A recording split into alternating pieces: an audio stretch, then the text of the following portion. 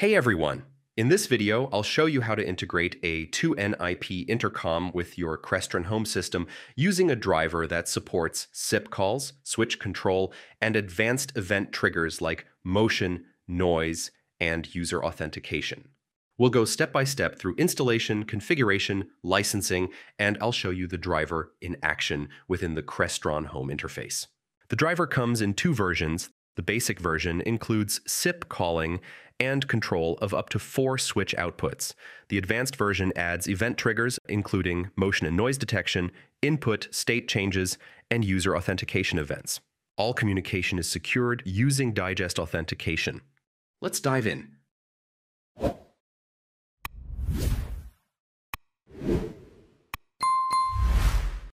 Once you've logged into your 2N device through the web interface, the first step is to configure a user profile. Go to the directory section and open users. If you haven't already created one, click Add User. In the phone number field, enter the value RAVA Crestron. This allows the 2N intercom to make RAVA calls to all Crestron panels in the Crestron group. Of course, you can also use a different group or extension name if needed. In this same section, you can also define a numeric code to trigger switch actions. For example, if we set the code to 2345, that will trigger a switch. But if the entered code is one number higher, in this case 2346, it will also activate the silent alarm. We'll show how to link this event to an action later in the video. To enable the silent alarm feature, go to Services, then Exit Rules, and make sure Silent Alarm Enabled is checked. If you plan to use SIP functionality, head over to Calling, then SIP, and configure your local SIP extension and SIP server settings. This isn't directly related to the Crestron Home driver, but it's important if you want to use custom SIP destinations from the driver. While you're in the Calling section, we also recommend enabling Crestron Network Discovery under the Crestron tab, and optionally setting a recognizable device name. To allow the Crestron driver to communicate with your 2N device, go to Services, then HTTP API, and enable the services you plan to use, such as system, switches, or calls. Make sure to set the connection type to secure, TLS, and authentication to digest. Then, under Account 1, enter a valid username and password. These credentials will be used later in the Crestron Home setup, so take note of them. Also, be sure to check the required user privileges. At minimum, you'll need system, phone calls, and switches. If you want to use switch outputs, go to Hardware, then Switches, enable the switches, and configure their behavior according to your needs. For noise detection, open audio, and enable the detection feature. To enable motion detection, go to Camera, then Internal Camera, and activate the motion detection profile. Finally, note that this driver was developed and tested with the firmware version shown on the screen. We highly recommend keeping your 2N device up to date. Also, keep in mind that some features like motion detection may require additional 2N licenses to be activated on the device and have nothing to do with the Crestron Home driver.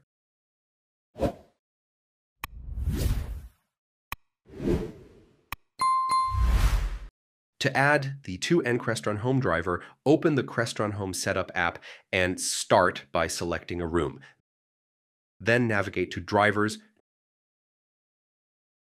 choose Platform, select the 2N brand, and finally click on IP Verso. Although the driver is named after IP Verso, it actually supports all 2N intercom models that use the 2N HTTP API. This includes models like IP Base, IP Force, IP Style, and others. When you click the plus button, you'll be asked to give your device a name. After that, you'll reach a screen where you need to enter the IP address of your 2N device and the license key.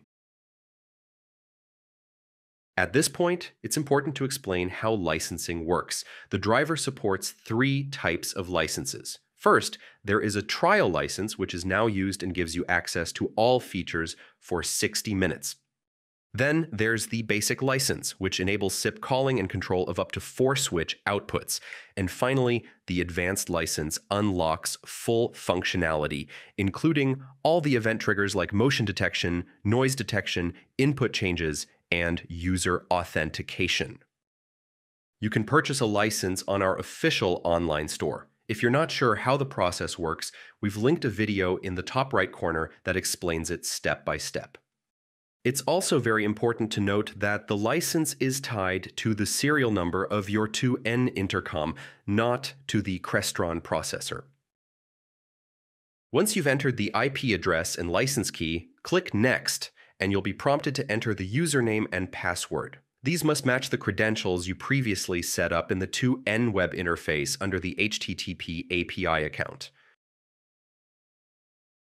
If everything is set up correctly, you'll now see that the driver is connected and the platform status is marked as online.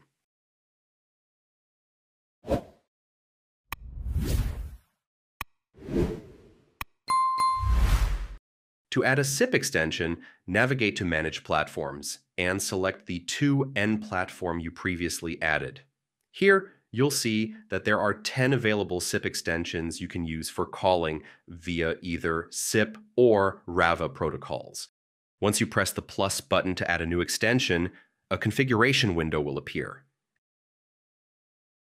In this window, you can choose whether you want the extension to be visible on the home screen or inside a room page. In some cases, you might not want the extension to appear in the user interface, especially if you're planning to use it only for automated actions or events.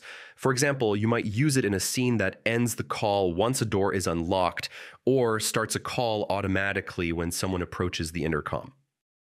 In our case, we've entered a RAVA address in the SIP address field since we previously configured the 2N device to call the RAVA Crestron group, allowing us to call all Crestron panels in the Crestron group at once. After adding the extension, we can preview how it appears in the Crestron Home app.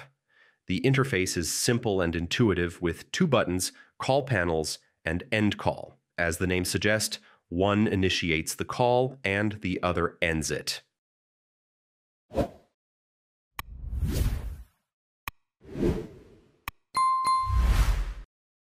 To add a switch, go to Manage Platforms and select one of the 4 available switches.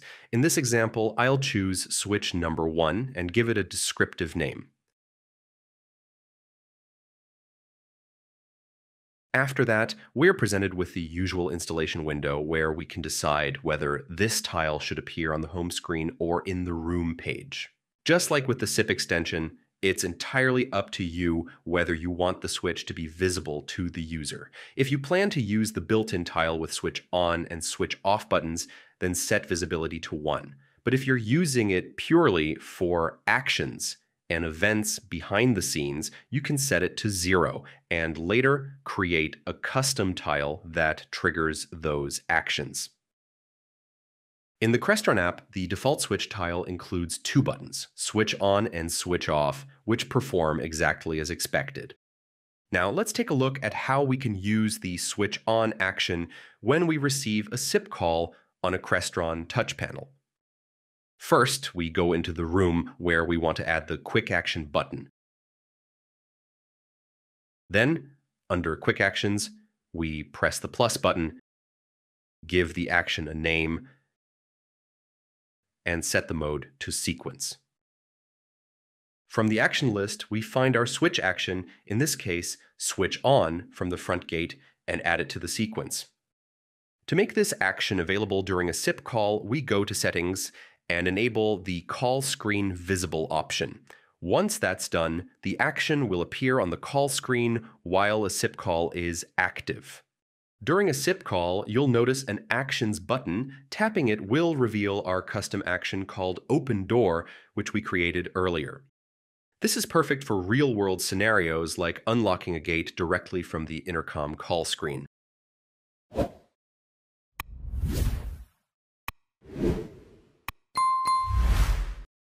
To unlock the full potential of the 2N Crestron Home driver, we can use the Events extension, which allows us to subscribe to specific triggers coming from the 2N device. Once these events are detected, they can initiate actions within the Crestron Home ecosystem, giving us powerful automation capabilities. Just like in previous chapters, we go to Managed Platforms and locate the Events extension. By pressing the plus button, we add it to our project and give it a descriptive name. Keep in mind, the Events extension doesn't have any UI tile visible in the app, since it's not used for direct interaction. It simply listens for events in the background. To make use of these events, we go to the Actions and Events section. There we'll find a folder labeled Events, which includes all available 2N triggers. Each one is clearly named to reflect its purpose, and we can connect them to specific actions. Let's look at a few examples. First, we'll connect the motion detection event to a SIP call. So when someone approaches the intercom, the call is automatically triggered to all panels.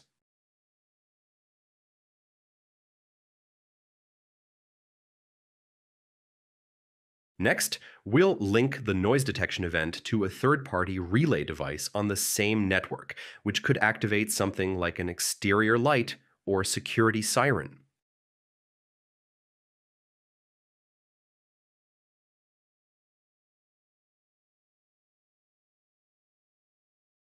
And for the final example, we'll take the user-authenticated event, which signals that a valid user has entered their code and the door has been opened, and we'll connect it to a cloud-based push notification driver. This way, whenever the event is triggered, you receive a notification directly on your phone. There are countless ways to use these events, from smart home automation to security alerts, and it's entirely up to you to decide what suits your project best.